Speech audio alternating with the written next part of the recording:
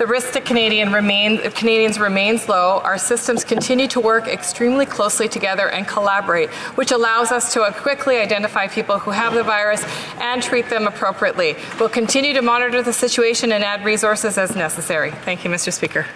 Well, member for Edmonton Riverbend. Mr. Speaker, the National Emergency Antiviral Stockpile was created to ensure that antivirals can be accessed quickly in response to an influenza pandemic. Canadians need to be sure that the government is maintaining enough antiviral drugs to treat people and keep more people from getting sick. Can the Health Minister confirm that there's enough antiviral drugs in the National Emergency Stockpile to address a possible broader outbreak? Health Minister. Thank you, Mr. Speaker, and I thank the member for his excellent question. In fact, there isn't a particular antiviral developed for this coronavirus as it is relatively new, but I can tell you that Canada's research community is working closely with our international partners. The fact that we have a copy of the live virus allows us to continue that research, and our labs are well prepared to be part of the international solution to finding immunization. Thank you. China has quarantined whole cities and millions of people.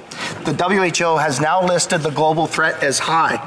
The safety of Canadians is currently dependent upon screening in China and the infected passengers self-reporting.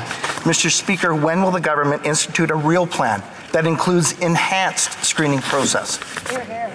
The Honourable Minister of Health. Thank you, Mr. Speaker. In fact, our government has been well ahead of the World Health Organization's strategies in terms of screenings at ports of entry. We have multiple measures to alert travelers from the affected regions about what to do if they suspect that they have the illness. We have trained our CBSA officers to ensure that they have the tools they need to support people who may be ill, and we have worked with partner airlines to ensure that there's information on flights. We will continue to monitor the situation and add additional measures as necessary. Thank you, Mr. Speaker.